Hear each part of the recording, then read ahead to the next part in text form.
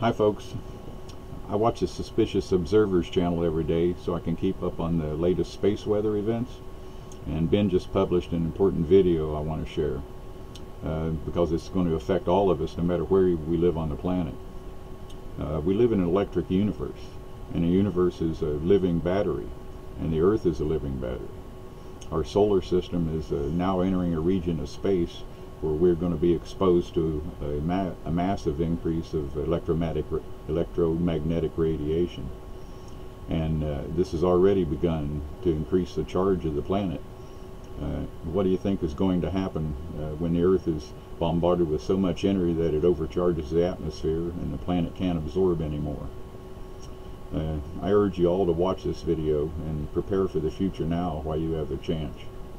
So now I'll return you to your regular programming. Thanks for watching.